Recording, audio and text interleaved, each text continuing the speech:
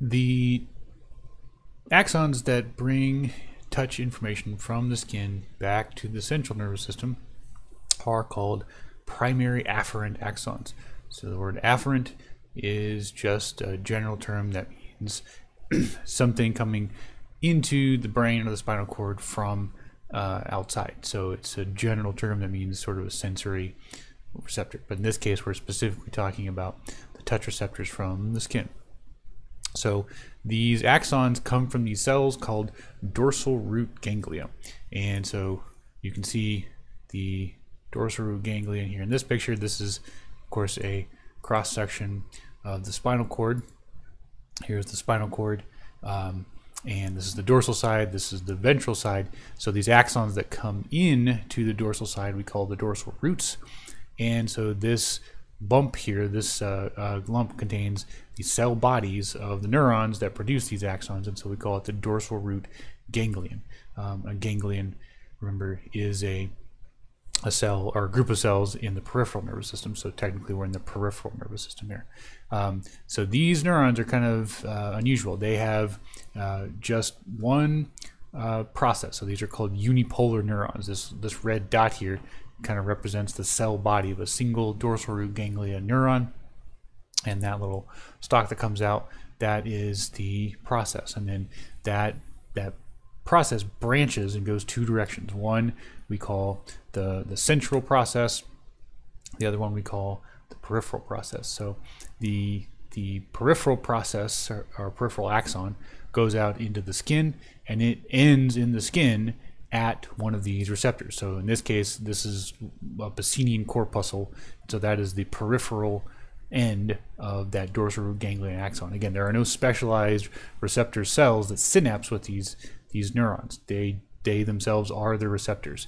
And so the axon from the Pacinian corpuscle forms part of a spinal nerve. So there's other axons from other receptors. Also, these spinal nerves can contain motor axons that come out of the ventral roots, which we'll talk about later. But the spinal nerve is where these axons come toward the spinal cord.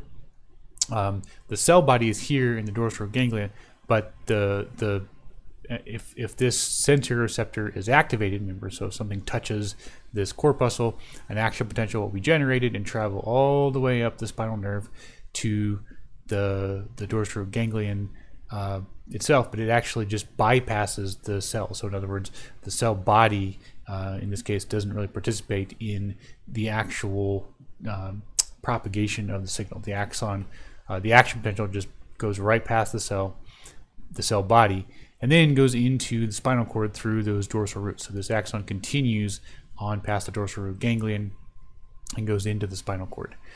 So again, these neurons are kind of special that way. And then the peripheral process of these cells come in different varieties. So there are basically four categories of primary afferent axons, and they're categorized by their diameter and by their degree of myelination, so how much myelin is surrounding the axon. The A alpha, these A alpha group axons are the thickest, so they have a diameter between 13 and 20 microns and have the most myelin, and then they go down from there. So A betas are thinner, followed by A deltas, and then at the very end you have C fibers. C fibers have very thin diameters, so they're all the way down to 0.2 microns, so 200 nanometers across would be a typical a small C fiber. And they have no myelin, so C fibers are completely unmyelinated. The effect of diameter and myelin we already know, because we talked about action potential conduction velocity, so you probably can guess that the main difference between these axons, other than their physical size, is the action potential conduction velocity. So down here, these are the conduction velocities for different types of axons. The A alphas are the fastest. They so all the way up to 120 meters per second is how long it takes how fast an action potential travels along one of these axons. They get slower as they get thinner and less myelin. Remember, that's because positive current just leaks out of the axon membrane, and it makes it harder for an action potential to propagate. And so a C fiber has the slowest action potentials of all the way down to between 0.5 and 2 meters per second. And it's hard to overstate how slow that is for an action potential. You know, you can walk faster than 0.5 meters per second if you tried hard enough. And these are very long axons too. So remember that this center receptor here is somewhere out in the skin, and this dorsal ganglion cell is right by your spinal cord. So if this is, let's say, in your foot, if you're tall, then this axon, the total length of this axon, could be several feet in length. And so when we're talking about something moving at 0.5 meters per second, it can take, you know, up to a second for that to get to the brain.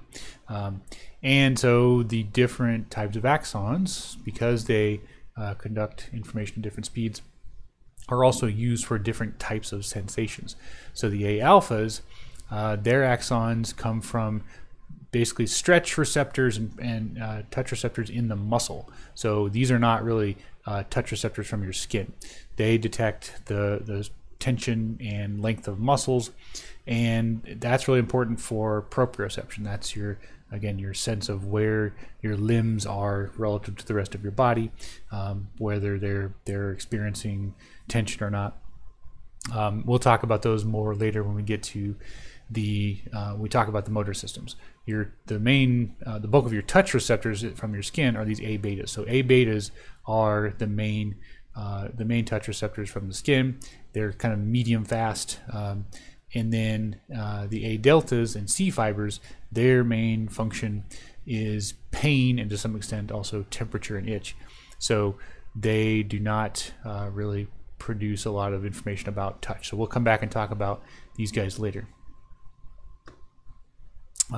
Now the central aspect of each of these axons, if we go back, again, forms the dorsal root, and then the axon enters the spinal cord. So the spinal cord is where all somatosensory information, at least from the body, comes in. So like I said, these spinal nerves are what carry the primary afferent axons back to the spinal cord, and each one is, again, even though it's mixed with motor nerves, comes from a different part of the body.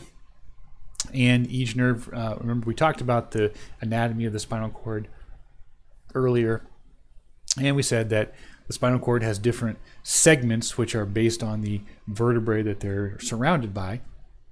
So the cervical spinal cord is surrounded by the cervical vertebrae. Thoracic spinal cord is surrounded by the thoracic vertebrae. Lumbar spinal cord surrounded by lumbar vertebrae. Sacral vertebrae surround the sacral spinal cord. Although, again, the actual spinal cord ends right about here. So somewhere in the middle of the lumbar spinal column is actually the end of the spinal cord. So the sacral spinal cord is way down, is right here, whereas the sacral vertebrae are way down here. So we still call it the sacral spinal cord though, because the nerve that comes out of the sacral spinal cord leaves the spinal column between the sacral vertebrae. So again, this is S1, so that's the first sacral vertebra, and this blue line here is the first sacral spinal nerve, but it enters the spinal cord way up here.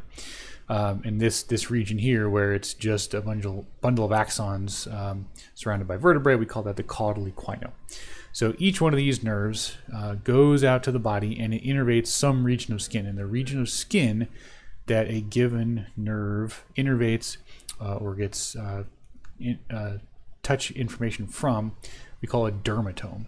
And the dermatomes are laid out pretty much in the same way that they're laid out in the spinal cord. So the cervical dermatomes are the parts of skin that are innervated by the cervical spinal nerves, and they start at the back of your head and then go down. So C2, C3, C4, all the way down to C8, I guess.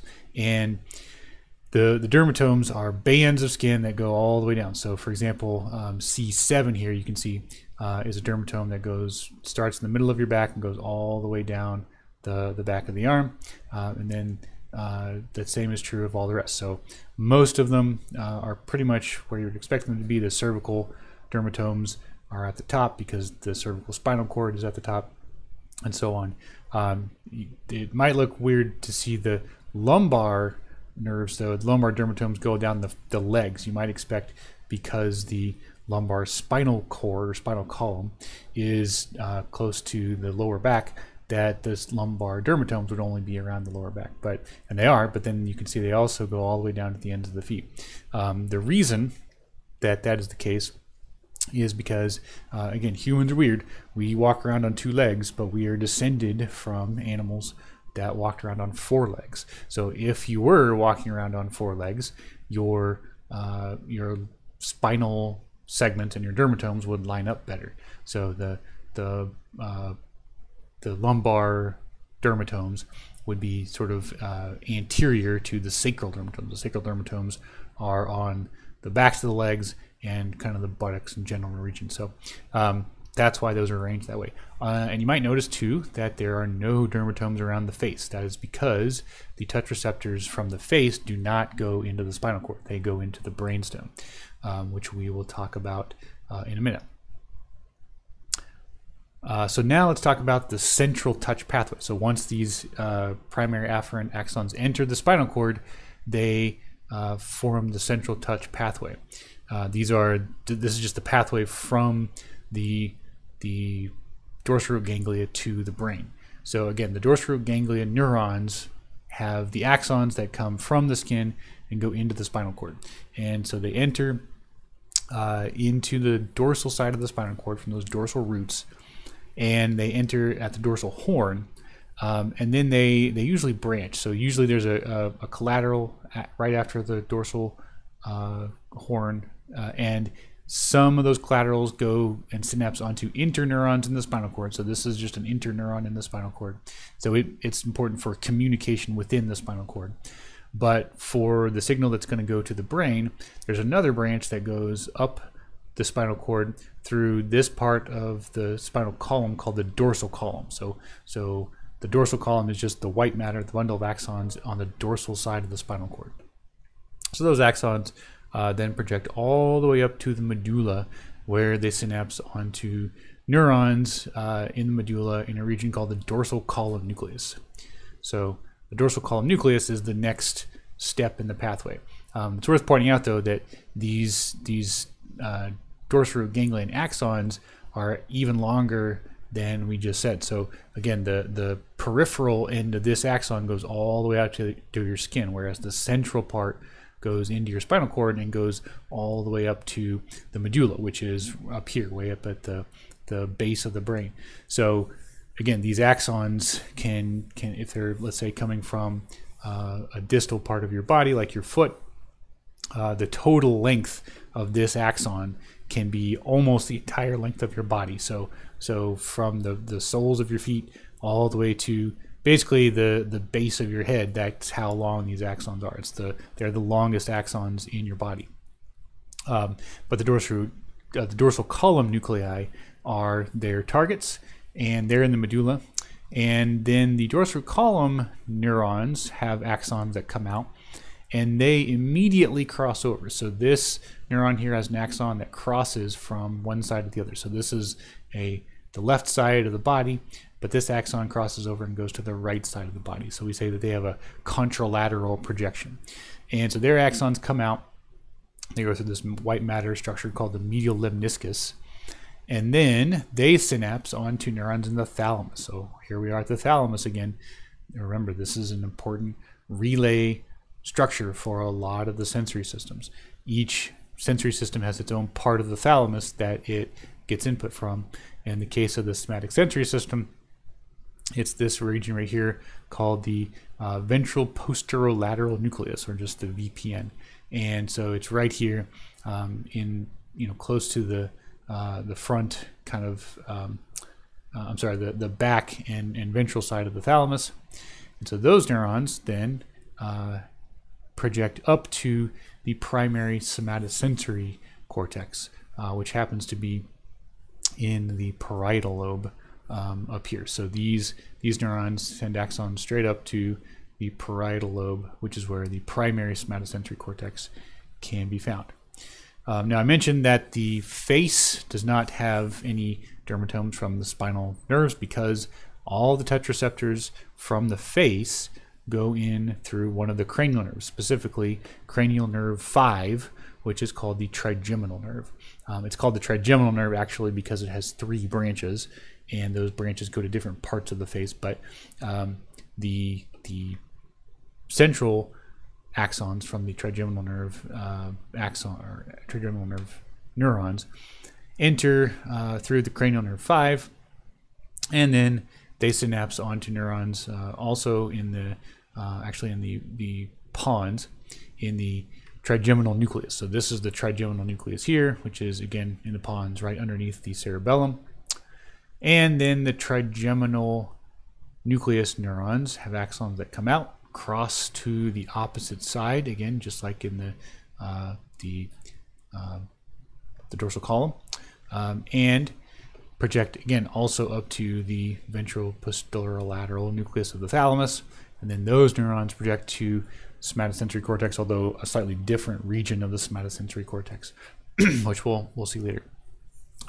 This is actually one of the reasons why your face, if you have, let's say, an injury to the spinal cord.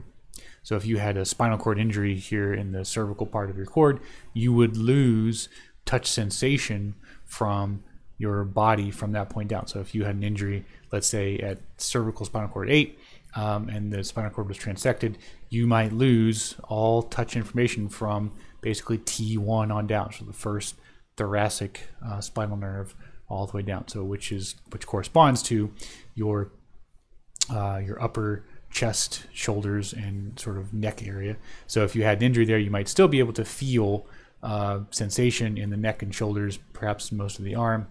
But no matter how high you had an injury, it would not affect your ability to feel touch sensation from the face, because those axons come in through a different pathway.